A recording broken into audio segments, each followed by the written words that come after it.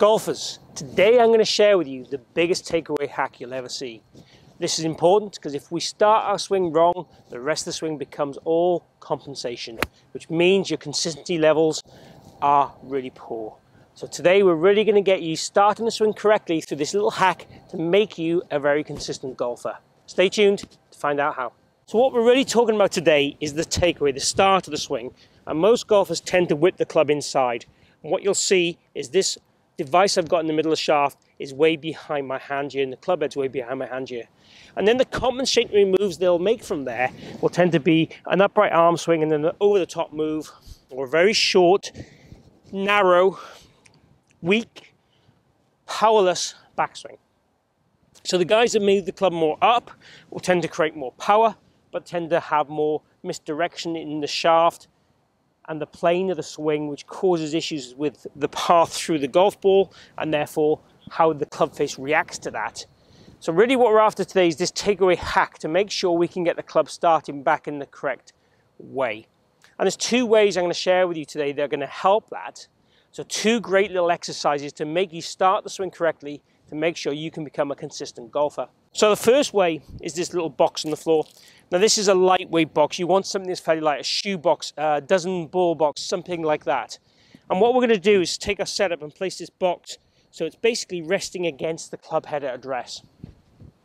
What I'm looking for you to do is basically get the handle to move and the club head not to disturb the box. Eventually, we want then the club head to push the box out of the way so we can hit the ball on the way down. So basically we're looking to start the golf swing with a kind of handle and body move like this, and then the club head to follow. Now if I do that, what you'll see here is the club head lags behind the hands, and you'll see here I get this kind of move into my takeaway position, the first parallel. And we're looking for this device now to be in line with the hands, or if anything, to overdo this exercise to be just outside the hands. We also want to feel that that toe is slightly down, so it's pretty much parallel to my spine. This also helps get the club face in a stronger position, which is something that, again, is one of my big pet hates. When we get the club face too open and rolled inside, that creates a lot of misery on the way down and a lot of yuck shots. We want to hit nice shots. So we want to create this kind of draggy waggle, and that's how we probably take it to the course. Almost feel like the belly button and hands move, and the club head gets left behind. Now, in an ideal world, I'd be quite happy with it moving pretty much in tandem, in sync, maybe even the arms slightly leading, and then the body following. But the most common mistake we see, and I see this with golfers all the time on lesson tee, is too much rotation in the forearms, too much rotation in the wrists, the club working inside and that face getting open, and this little device pointing too horizontal. So let's go ahead and show you how it works with this device. So again, I'm going to take my setup, aim down that fairway in front of me, and I'm going to really feel that I get the handle to beat that box. Now if I do it as a little rehearsal, I'm going to have to keep putting that box back, but that's essentially what I'm looking for it to do. And when I go and hit the ball, I'll have a little bit more force in the club, so it'll move that box a little bit further out of the way. Let's go ahead and hit a ball now, just doing that.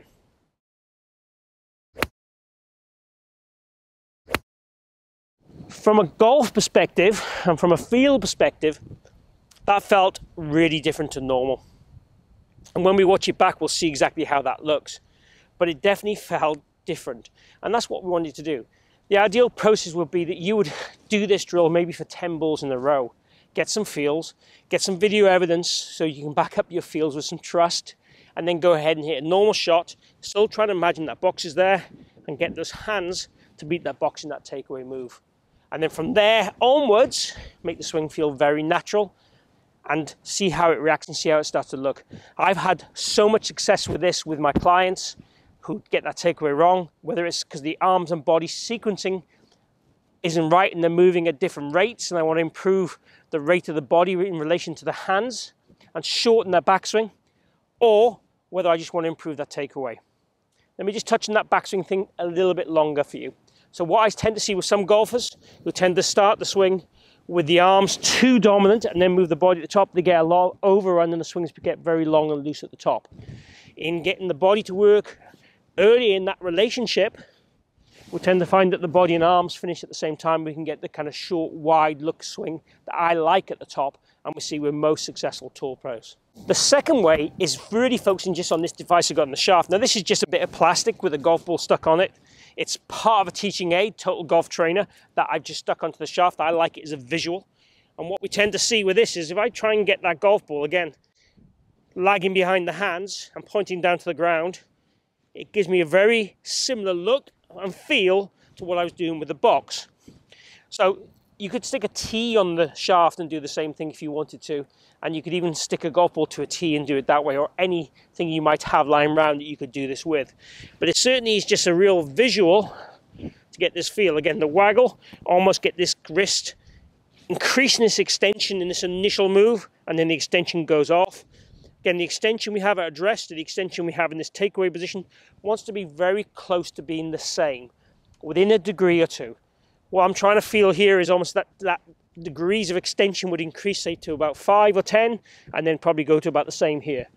So we're trying to create this little waggle journey.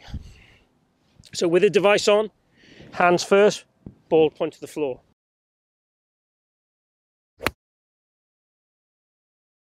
Again, felt very, very similar to using the box, which is the great thing. So if you don't want to take the box to the range with you, I can totally understand why you might not want to do that. You might have people looking at you all strange.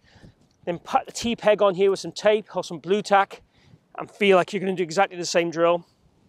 Will certainly help that first move in the golf swing, and therefore help you become consistent, because there'll be less compensatory movements with your body and arms and wrists in the downswing to make you obviously play better from a bad position.